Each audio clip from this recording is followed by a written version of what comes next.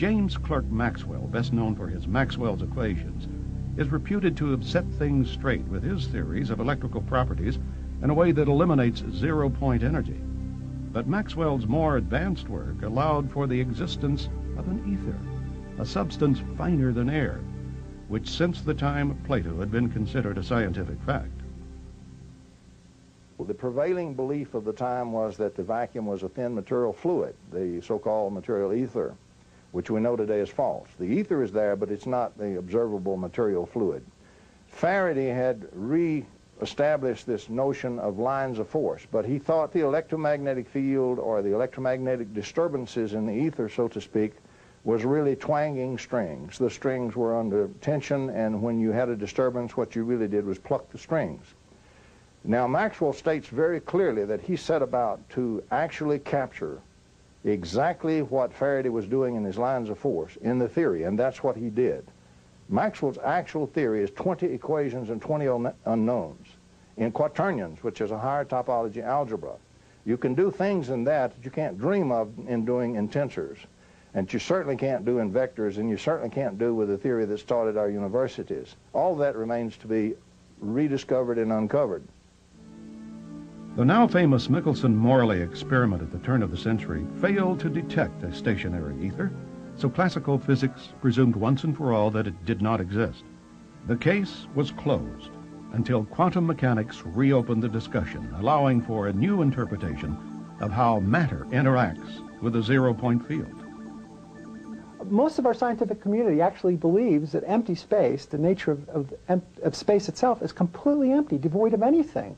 And historically, it's very interesting because in the 1800s and even earlier, they believed there was an ether, an all-pervading substance filling up space. And in 1905, when relativity theory became very popular, they said, well, we don't need this ether.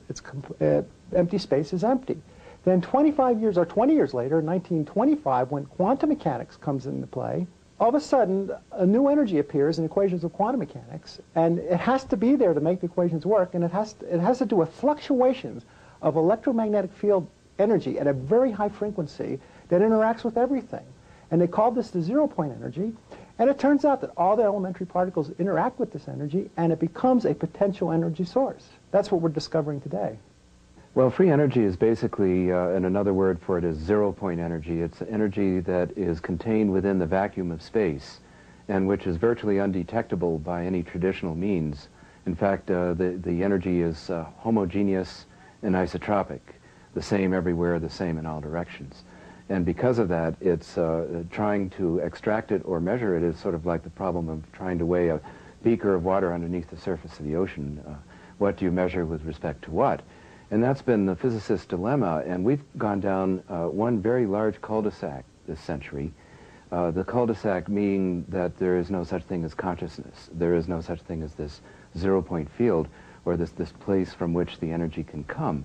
And the answer now appears to be yes, because theoretical physics and a number of experiments in quantum mechanics show very clearly the existence of this all-pervasive electromagnetic field called the zero-point field.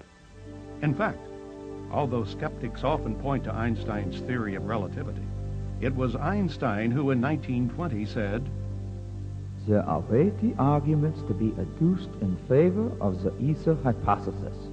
To deny the ether is ultimately to assume that empty space has no physical qualities whatsoever. The fundamental facts of mechanics do not harmonize with this view. According to the general theory of relativity, space is endowed with physical qualities. In this sense, therefore, there exists an ether. According to the general theory of relativity, space without ether is unthinkable." The term vacuum has been used in several totally different senses. Some engineers use it to mean you just pump out all the air, and that's called a vacuum, and that's vacuum technology. That's not what we're talking about. We're talking about empty space-time. We know today, for example, the Lamb shift in quantum mechanics showed that this exchange of energy between the vacuum and the charged particles is in fact real and generates real effects. And you can measure it, and he was given the Nobel Prize, Lamb was, for doing that kind of measurement and showing it in the physics literature. So we know it's real. Experimentally it's detected. The Casimir shift, for example, shows clearly that it's there, and it does generate energetic effects in your actual materials. It turns out that in the modern view, the modern quantum mechanical view, if you apply that knowledge that's been gained there, what you find is that the vacuum is fiercely active. It's a fierce energy flux and going in all directions at all times. The energy density of that, as estimated by various physicists, is extremely high.